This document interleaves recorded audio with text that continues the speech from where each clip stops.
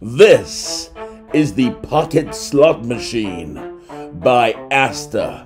Look how happy he looks there, with his arms folded, super excited.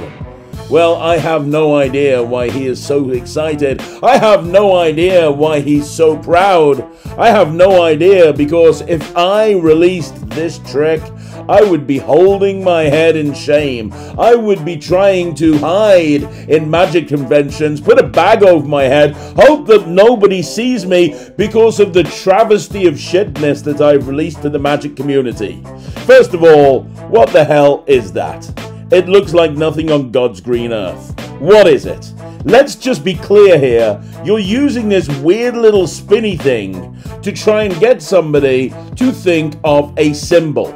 There's like 15 or 16 symbols or something on here, and you're having to go through this hot, convoluted mess to get them to think of one. Okay, so what I'd like you to do is think of a symbol. Now, what I'd like you to do is take the number next to the symbol and turn it that many times, then look at the number next to the symbol. What the hell? By the time you've done it, your audience is going to be fast asleep if they're not seriously contemplating jumping off a cliff.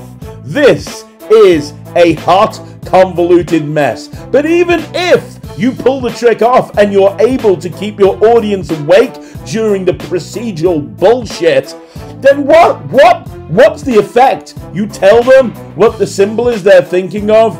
I mean, really? Hello? Digital force bank called, and they're laughing their ass off at you. Let's be honest. This trick is terrible.